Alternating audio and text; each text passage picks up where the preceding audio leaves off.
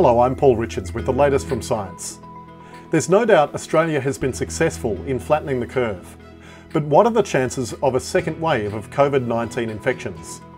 The relaxation of social distancing measures across the country coincided with tens of thousands of people taking to the streets in support of the Black Lives Matter movement. Let's discuss the potential fallout with Professor Jodie McVernon, Director of Epidemiology at the Doherty Institute. Hi Jodie, thanks for joining us today. Thanks for having me. Now, how worried are you by what you saw on the weekend?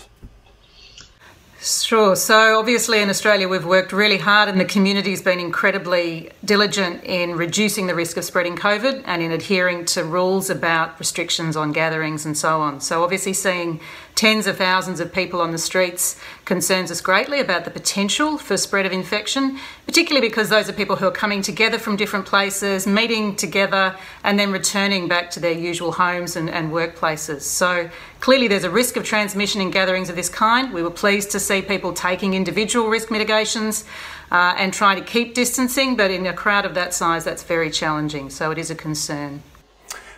Obviously, there's been some easing of restrictions in recent weeks, and also we had the long weekend in parts of the country over the weekend. It might be a couple of weeks before we see any sort of further transmission in the community. And so at what point could you see restrictions possibly being reintroduced if we start seeing new cases spike? So clearly the objective in Australia has been to take a really staged and graded and measured exit strategy, if you like, or in easing these restrictions to make sure we don't have to go backwards and forwards, because that clearly has big implications for the public confidence and for small business owners who are easing things up. It's, terribly disruptive to have to go back again and may actually, collapse some businesses. So the overall situation is being monitored very closely. We have a pandemic health intelligence plan, and that sets out a series of criteria looking at case numbers, but also at the capacity for public health units to keep up with any small outbreaks if they occur, and for the capacity of the clinical services to be able to manage cases. So there's a really rounded, nuanced appraisal, and that happens every few weeks and is reviewed by the National Cabinet. And so could be a few weeks before any decisions might be made to sort of say, we can continue heading in the direction of easing that we're heading, or perhaps there needs to be some pullback on the restrictions that have been eased. So look, there's a 3-weekly cycle at the national level of reviewing overall progress, and we're coming up for another review. That's been since the restrictions were first eased. But also too, there's obviously recognition that individual states and territories are in a different stage of their pandemic. Some have had no cases for many days, others are still seeing cases. And so there is flexibility within those arrangements for those governments to make their own local recommendations. In some parts of the country, it's starting to feel like life is returning to some normality. Kids have gone back to school, pubs and clubs are starting to open up in a limited way. But what would you say to people who feel like the crisis is behind us? Well, I think we've really not had a major crisis yet. So those who think COVID's done and dusted, we really have had very little of it, and that's put us in an enviable position globally, but we are still a highly susceptible population. There are still cases in our community. There are still people coming into our country with COVID, and we must remain vigilant, remain cautious, and stamp out any cases and small outbreaks that are observed as soon as they occur, to not get into that situation of having widespread community transmission. Sporting events with small crowds are starting to resume. What would be your advice to anyone who's starting to go to that kind of event? So we know the things that are the most protective for everyone, and we're starting to talk about something called macro distancing, which is, these restrictions on the number of gatherings and movement controls and so on, and micro distancing. And micro distancing is every individual's responsibility. It's what we do every time we step out of the house to reduce our risk of getting infection. It's about maintaining distance. It's about not going if you're unwell. It's about maintaining good personal hygiene and cough etiquette and washing your hands and sanitising your hands. It's about doing all of those socially responsible things that keep yourself safe and the people around you safe. And so, adhering to the group sizes, but also adhering to those practices in an ongoing way is what's keeping our community safe of COVID. Okay. Now, the World Health Organization has revised its advice about wearing masks. There's been so much mixed advice on this, or at least it is applied differently in different countries. What's your perspective, and how should Australians interpret that advice? Sure. So everything needs to be viewed in a risk-based context, and when WHO puts out advice, it's putting out advice for the world. And very few countries are in the situation that Australia is in of having little or no community transmission. So there are some very clear rules. Surgical respirators should only be worn by clinicians in high-risk settings. Medical masks really are for use in medical environments, and we need to preserve those for our health workers. There are recommendations in that document about the use of non-medical masks for some people in public, but we need to bear in mind that there are many individuals in other countries that have a high prevalence outbreak, who for economic reasons may have to go back to work and be in crowded environments. And in those sorts of situations, WHO is providing pragmatic advice about reductions in risk. But really, masks are at the bottom end of a pointy pyramid of ways to reduce risk, and not going out if you're unwell, physical distancing, all of these other hygiene measures are actually much more effective. And if you do wear a mask, wear it safely, because wearing a mask can actually increase risk if it's worn inappropriately, or if it means that people keep touching their faces more often, or we've all seen plenty of people on TV with their nose hanging out of the top of a mask, which means it's really not worth wearing at all. That's really, really practical advice, and really interesting to hear you say that, on the scale of all the other measures that can be taken, it's not a big one. Now, New Zealand has 0 cases. They're removing all restrictions except for border restrictions. What do you make of their approach? Look, it's a really difficult situation, and we understand in all settings that where there are very few or no cases, there's a strong desire of the public to resume life as normal. But as I say, we still are in a risk environment, and while there are any cases, there still is a risk of outbreaks. We look internationally and look at countries like South Korea that have done a great job of managing their outbreak, and then have a large outbreak associated with a nightclub venue or another one associated with a packaging warehouse. So these things are still possible, and it's why vigilance needs to be maintained. Australia's taken a more graded approach, a more staged approach, but obviously we'll be, wishing them well in resuming that activity.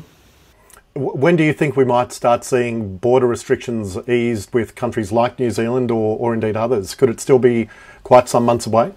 Well, clearly that's a really nuanced conversation and ultimately a political decision, but it requires a lot of confidence. It requires confidence of those countries that have achieved low levels. If New Zealand has no restrictions on mixing, they're clearly going to have a very high risk threshold for imported cases.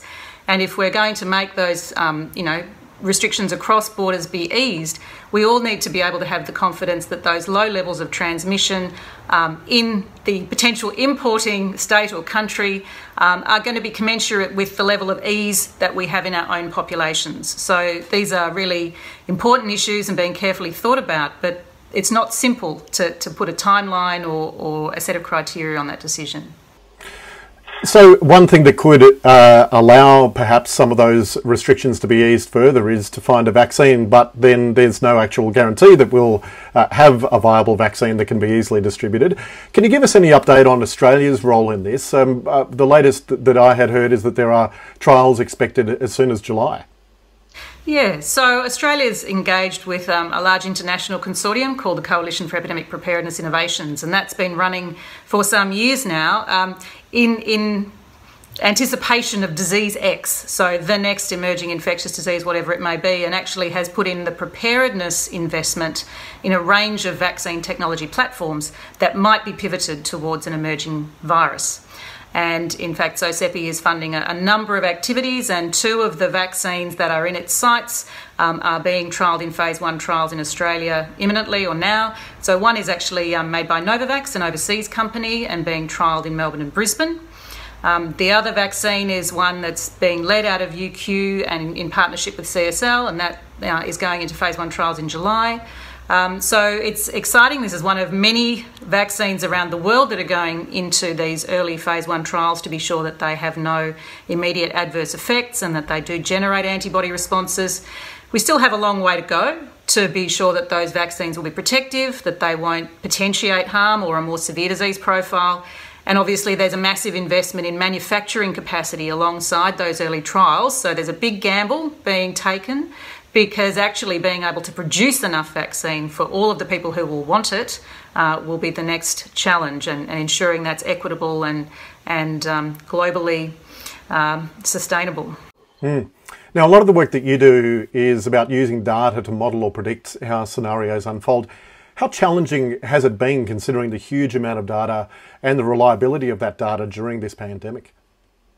Yeah, so I think one of the great preparedness activities has been the sort of development of WHO of informal modelling networks. So I've benefited from that, and on the 17th of January they convened their first COVID modelling call. That was interesting in bringing together a range of epidemiologic modellers from around the world to peruse what information was available and how to interpret it. And really in those early phases, the bulk of it was from media reports. So I think from my own perspective, you know, we all look at levels of evidence and critiquing, but so much of our understanding of this epidemic has come through media. Obviously, we've had global information sharing, and WHO has done an amazing job in collating that, and other centres like Johns Hopkins with their global dashboard. But we've had to look at very different sources of evidence, and even looking at the clinical evidence from high-income countries where we might expect to see high-quality data. Many have had overwhelmed health systems that have made it hard to necessarily be able to extrapolate their experience to our own, or to collect all the information we might want in the time frame.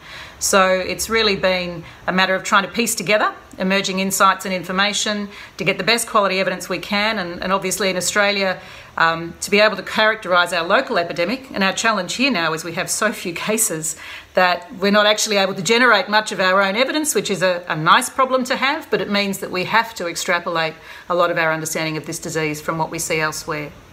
Right.